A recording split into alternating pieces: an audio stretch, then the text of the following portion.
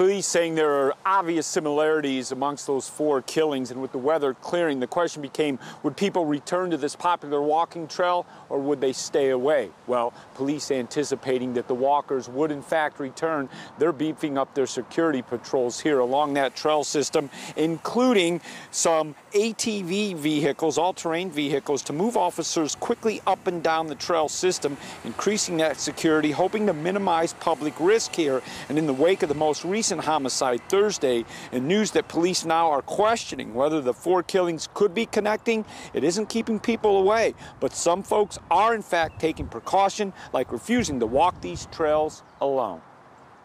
Now my friend has, and once, and when she told me about it the other night, I said, you need to stop. Don't ever walk on these trails alone, especially in the evening. And walking these trails, some folks say they simply aren't going to come to them after evening when the sun goes down. No word right now from Kansas City Police how long those beefed up patrols along this trail system will continue.